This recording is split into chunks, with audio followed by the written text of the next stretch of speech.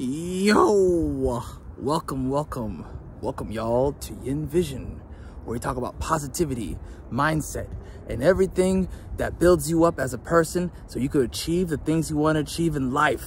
Okay, today it's out of focus a little bit. Sorry about that. Today we're going to talk about building your inner wall. What does that mean? I'm talking about privacy. Okay, and what better way to actually protect your privacy than to cognitively, in your mind, visualize all the people that are important to you in your life that you trust, right? That's the most important part. The two things: the most important people in your life, and you trust them. Okay, those are the people in your inner circle. They can be behind the wall. Okay, the people outside of the wall is another layer. They're people who you could talk to about certain things, but you wouldn't tell them every single thing. You wouldn't tell them everything. Again, remember, everything in your life, right, is up to you. Okay, when you want information to come out, that's your choice. Okay, you have to choose. You choose who you delegate, right? Who you delegate that information to. And then you have to also think to yourself, who do they trust, right? Are they a good source of character? Are they somebody who could just keep it, to themselves when you tell them something? Or are they somebody who's a chatterbox, somebody who kind of spreads a little gossip, somebody who tells everything that's going on? You have to not only filter for that person for, trusting them to keep that information, but also them trusting enough to not give that information to somebody else. It's like two layers to that. You could trust them yourself, but them trusting other people happens all the time. People give out information. They think, oh, I can tell the other person, they can keep a secret. And then all of a sudden everybody knows. Okay, so here's what you do. On a piece of paper, you write down all the people who matter to you that you trust, and they can keep a secret, whatever it is. Okay, this is generally about stuff that's serious things that you don't want people to know about, like you're sick, you have an illness that you discovered from the doctor, and maybe you have some time to live, God forbid, right? But you don't want everybody to know, oh my God, so-and-so has cancer. Like, that would be terrible, right? That's your privacy. So maybe you tell somebody in your family that you trust, that they won't tell anybody, and you talk about it. And that's like your form of therapy, really. You're trying to vent and say, this is happening. I got to reorganize. What do I do? Maybe it's a mentor in your family. Maybe it's your mom, your dad, your sister, your brother, older sister, older brother. Maybe it's your aunt.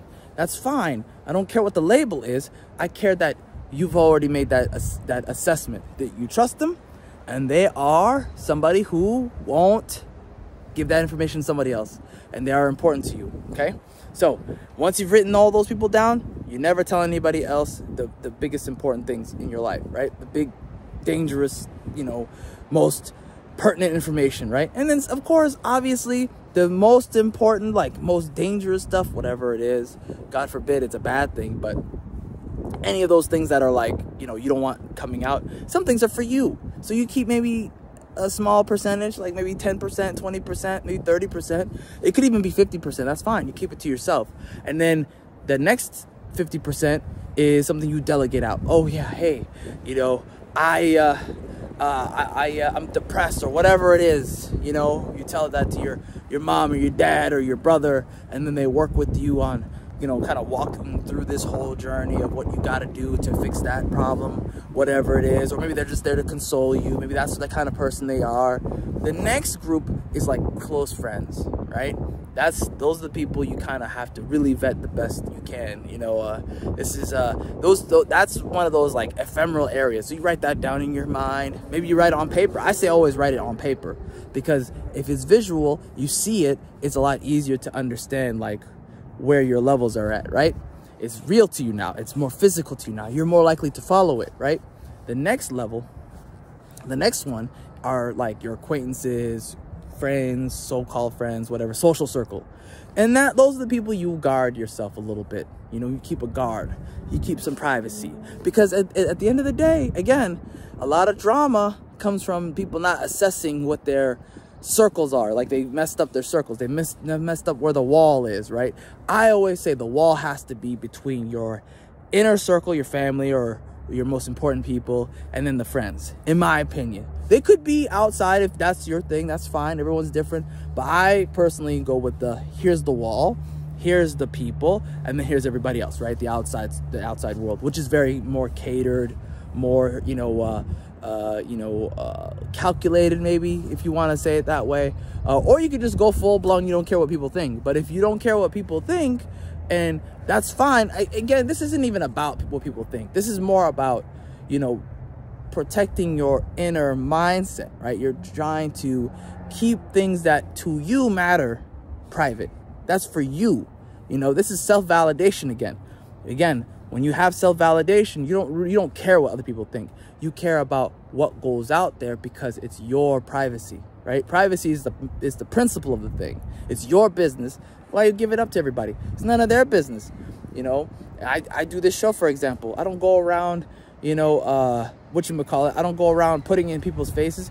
If they discover it, great. If new people find it, great. That's kind of the thing. It's about where's your line, and how do you designate that, and did you designate that correctly?